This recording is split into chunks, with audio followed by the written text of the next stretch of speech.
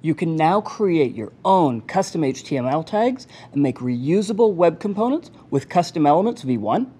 It's easier to send messages between open windows or tabs on the same origin with the BroadcastChannel API.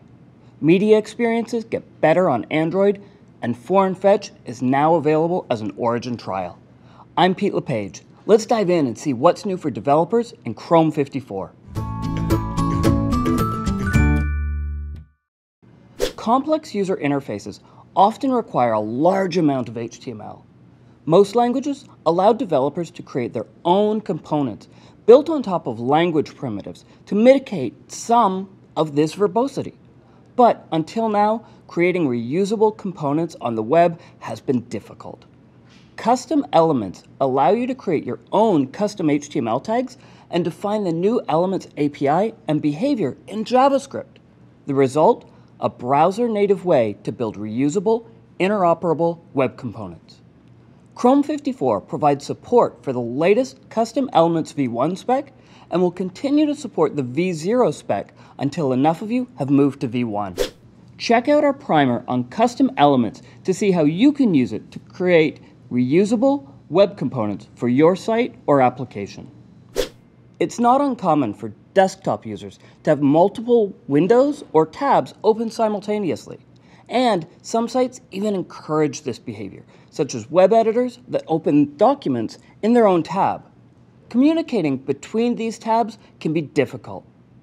The Broadcast Channel is a new one-to-many messaging API between Windows, tabs, iframes, web workers, and service workers.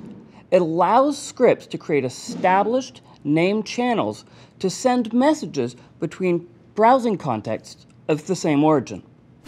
Media is an increasingly important part of the browsing experience. In addition to a user gesture, you can now use element.requestFullScreen to trigger full screen mode after a screen orientation change. And it allows you to create richer media experiences that include rotate to full screen. Imagine if a commonly used origin, like an API provider, web font service, or other service, had its ability to deploy its own service worker.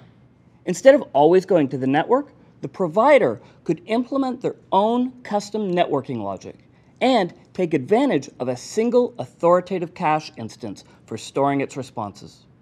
Now, thanks to Foreign Fetch, which is available in Chrome 54 as an origin trial, it's a reality. Check out Jeffrey's post, linked in the description below.